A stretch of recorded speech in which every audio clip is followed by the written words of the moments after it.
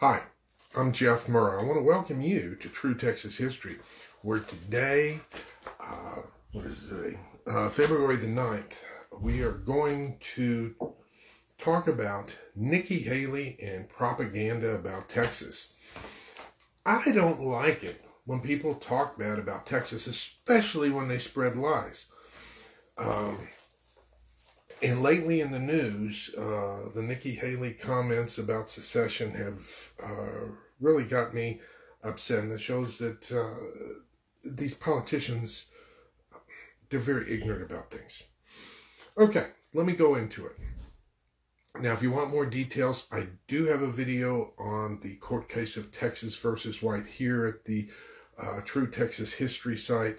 I encourage you to look at it. We'll go into more details. Now, getting back to Nikki Haley. First, she made the comment, Texas can secede if it wants to. Now, that part is true to some degree. And let me go ahead and explain, because according to the United States Supreme Court ruling in Texas versus White, it says,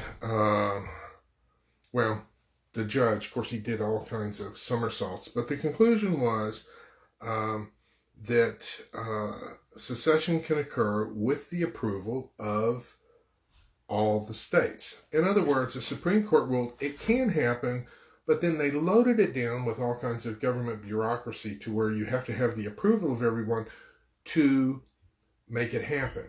So secession can happen, and so all these talking heads that say that it's illegal, it can't happen, they have not read the Supreme Court case where that was decided.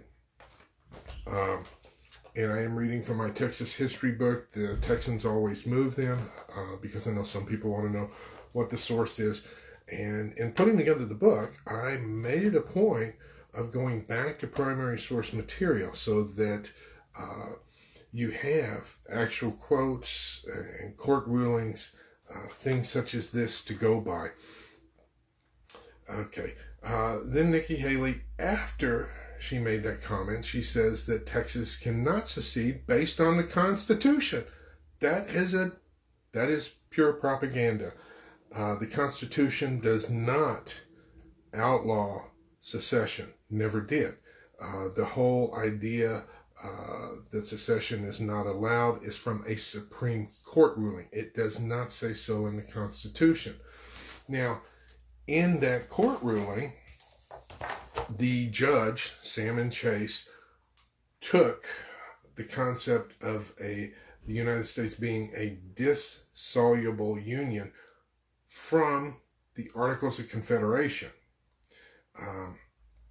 and combined it with some material from the Constitution and created a mishmash in order to be able to come up with his ruling.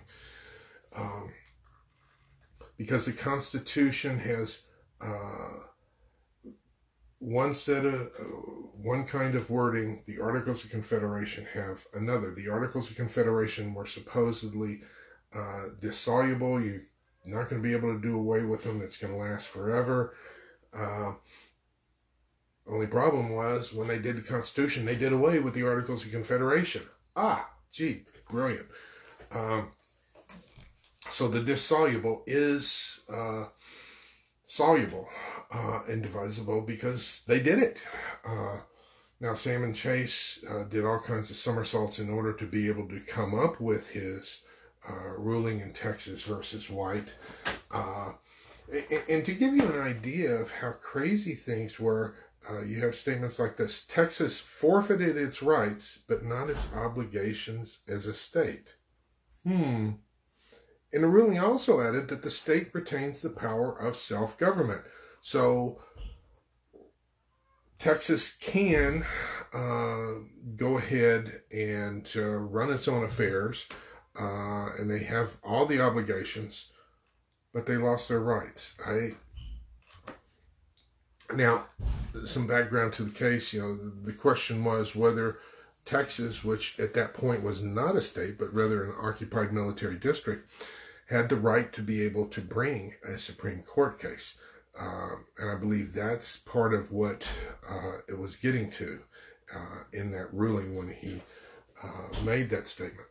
Now, I encourage you, rather to then accept talking head lawyers or just the talking head's opinion about whether or not the matter is legal or illegal, do the research yourself.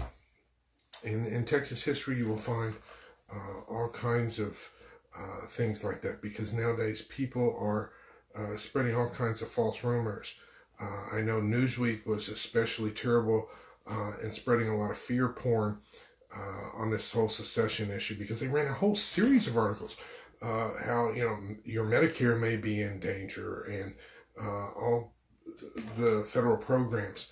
Now, keep in mind, as citizens of the United States, you have a contract with the U.S. government on that. You know, if you're in another country, you know, like if you went down to Mexico or some other place, they would still cover you. So don't let this fear porn saying that that wouldn't apply in the case that something happened. I had to speak out to counter this propaganda, because it is in full swing, and with this being an election year, we're going to see even more propaganda concerning Texas. Know your Texas history, and then it will equip you to deal with these dilemmas as they come up.